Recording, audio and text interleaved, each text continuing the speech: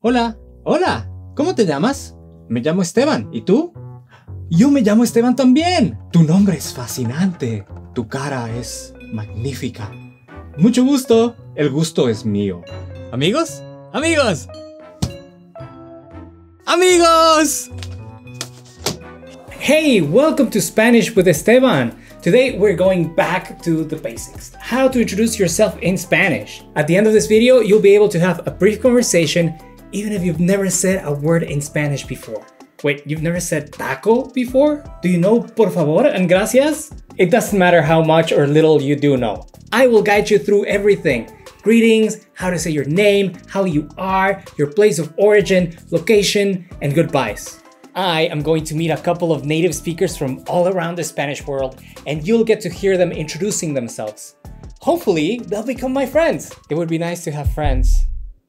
And at the end, we will have your first conversation in Spanish. Dios mío! So stick around and I'll guarantee you'll be able to introduce yourself in Spanish. O mi nombre no es Esteban.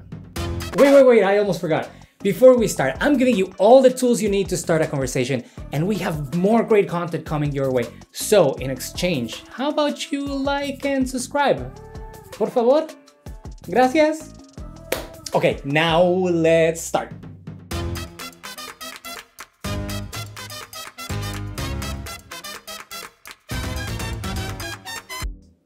Greetings and names. Before we talk about how to say hi and your name, in Spanish you can address someone formally or informally. So this is the most casual, common way to say hi. Hola. Hola. Hola. If you want to use a more formal greeting, well, it depends on the time of the day. Buenos días. Buenas tardes. Buenas noches. Now let's hear how to ask for someone's name. There are 3 different ways to do this. The most common being, ¿cómo te llamas? But you may also hear, ¿cuál es tu nombre? Or, ¿quién eres tú? All these questions would change slightly if you're addressing someone formally.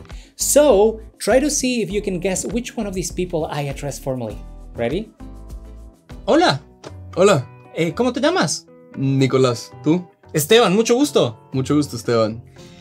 Buenas tardes. Hola, buenas tardes. ¿Cómo se llama? Yo me llamo Roxiny. ¿Cómo te llamas tú? Yo me llamo Esteban. Mucho gusto. Encantadísima, placer. ¿Qué tal? ¿Cómo te llamas? Hola, me llamo Scarlyn. ¿Y tú? Me llamo Esteban. Mucho gusto. Mucho gusto, un placer. Bueno, mucho gusto conocerles. Gracias por venir. ¿Cómo te llamas? Nicolás. Nicolás. Lo siento. Soy malo con los nombres. ¿Y cuál es tu nombre? Roxiny. Roxiny. Mucho gusto.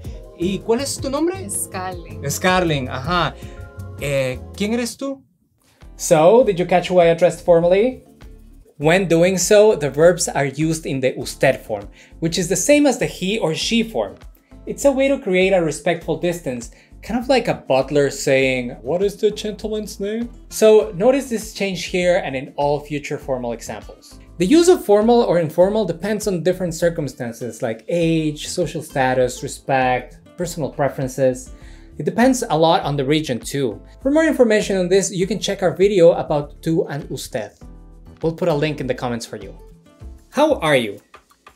Okay, we've covered names, but how are you? Good? Okay, let's talk about it. You can respond to ¿Cómo estás? By using a scale, like this.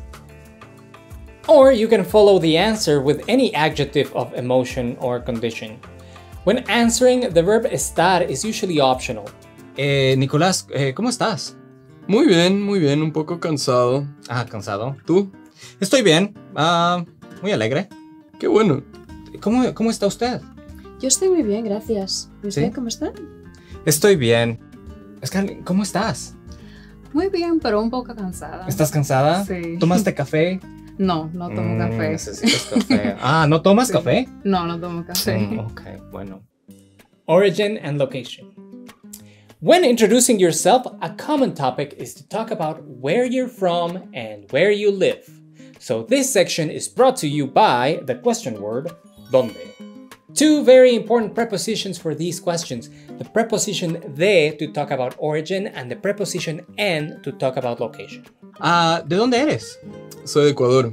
Ah, ¿eres de Ecuador? Soy de Yo Ecuador. también soy de Ecuador. Yo soy originalmente de la República Dominicana, nací allí y me crié en España. ¿Usted dónde vive ahora? Ahora mismo vivo en Nueva York. ¿Y usted? Ah, muy bien. Yo vivo en los Estados Unidos, en Michigan.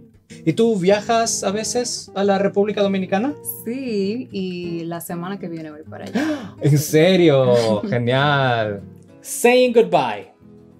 I asked my producer if I could talk a little bit longer with my new friends, but he said No, and they're not your friends. whatever. So it's time to say goodbye to them.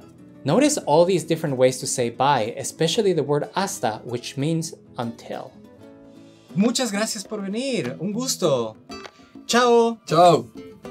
Nos vemos. Adiós, encantada. Hasta luego. Adiós. ¡Chao! ¡Los voy a extrañar! ¡Llámenme! ¡No se olviden de mí! Your turn. Well, I think I have 3 new friends. That brings my total to 4 friends, if you count my mom. But now it's your turn. Let's have a quick introductory conversation using what you've learned. Follow the captions along and say the sentences out loud. Hola!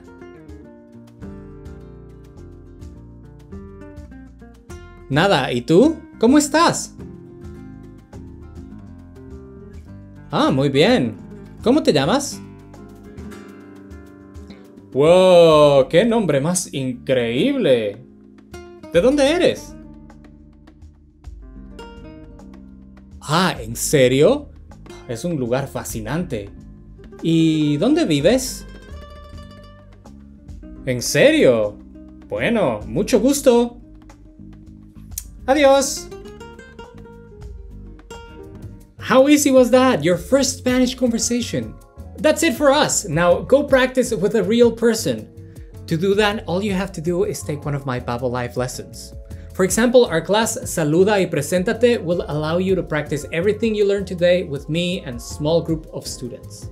If you liked this video, I'm going to give you a little bit of time to like and subscribe while we practice our goodbyes again. Are you ready? Chao. Adiós. Hasta la vista. Hasta pronto. Nos vemos luego. Hasta mañana. Chao. Hasta la vista, baby. Hasta el próximo lunes.